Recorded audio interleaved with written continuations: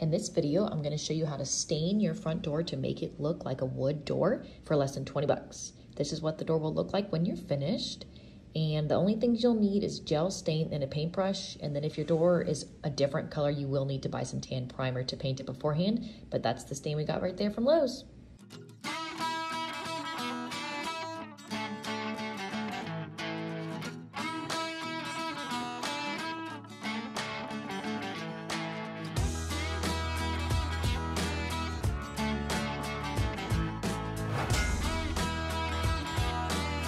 Good morning. So today I'm going to be doing a quick little tutorial on how to stain a fiberglass front door to make it look like wood.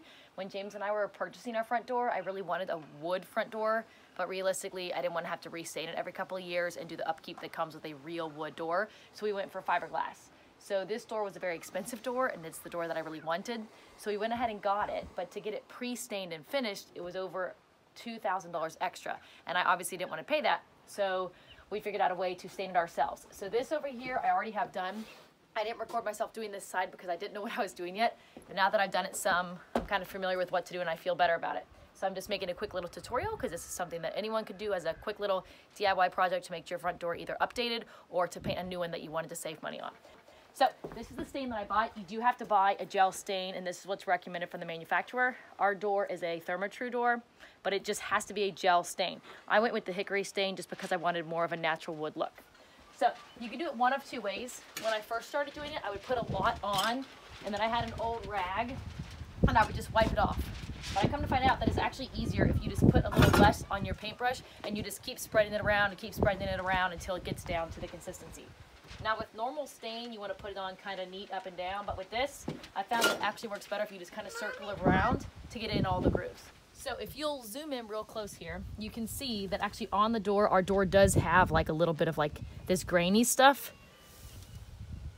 It's hard to see in the video, but there are grains. So you want to make sure you get the stain into those grains. So when I'm painting, I pretty much just go like this. And you just kind of wiggle the stain around like so. And you just keep wiggling it around until it gets in all the nooks and crannies. And then instead of wiping the excess off, you can just keep picking it back up with the paintbrush and moving it down on your door.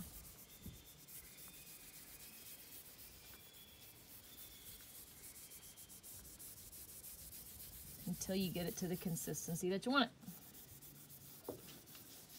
And then you obviously don't want to have any really dark patches, so then you just kind of pull it down like this, and then just keep going.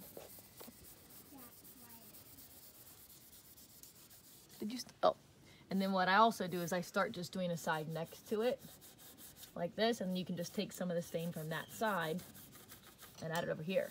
And then depending on how dark you want it, so if you want it to be really light, then you can wipe it away. All you do is take a rag and you just go like this. And then now, if you look up close, all you see is the stain that's actually in the grain part of the door, but there's not actually any stain on the door. I want a darker look, so I'm gonna mix my stain in back over that part of the door. And I'm gonna keep coming down here, making sure I get in every crack. Now, this stain does dry pretty quick, so you wanna do it in sections a little bit at a time. That way that you don't end up with it like completely black.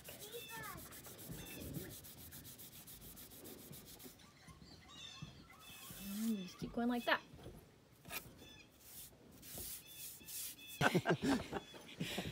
Now, I was actually going to do our door a little bit lighter, but I had to end up doing it darker because this part of the door, like this front part that I'm staining now, is a really smooth texture. It doesn't really absorb any of the stain, it just goes on top of it. But this part of the door is actually more like a matte finish, whereas this is more like a satin finish. So where the matte finish is, it absorbs so much stain, and it's really hard to get this part really, really light. So over here on this side, if you'll come over here, this here I could have gotten really light, but I could not get this part of the door that light, which is why the door is this dark. So anyway, I really like how it's turning out. It's time consuming, but I think it looks really good, and it kind of has that rustic wood look that I wanted. And instead of spending $2,000 to get it to look like this, it only cost me about 16 bucks. And there you have it. This part of the door is done. I'll zoom in closer so you can see it. It's got a nice wood grain look.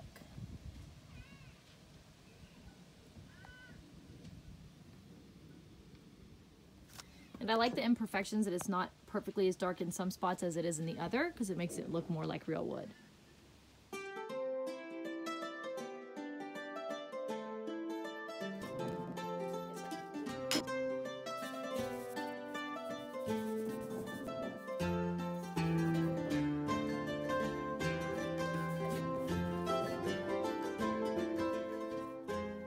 All right, I'm gonna wipe a little bit of this off because it's a little bit darker than I want it to be, especially around those edges. I'm just gonna kind of go like this, wipe a little bit off, and then smooth it back out.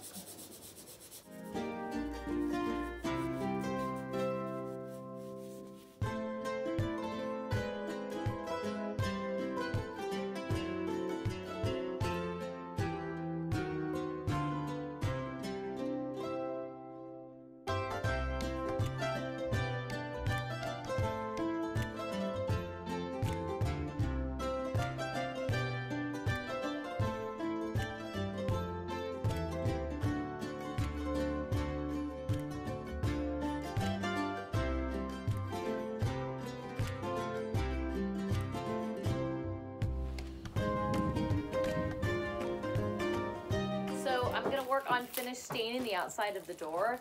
As you can see, the top part there is not done. So I'm gonna try to get that finished today. This part isn't done either. I gotta add just a little bit more to make that part a little bit darker. So if I have time, I might try to do that today. But anyway, working on the door again.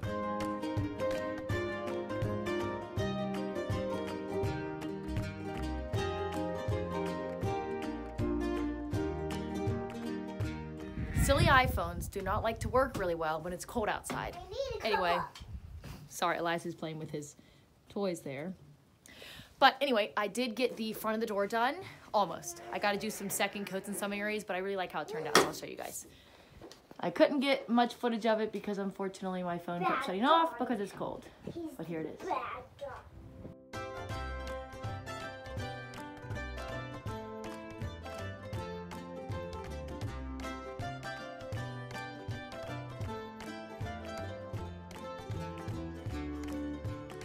I love how this door turned out, especially considering how easy and inexpensive it was to finish this project. We use it as backdrops all the time for family photos before we go places, and honestly, it hasn't chipped off. It still looks fantastic.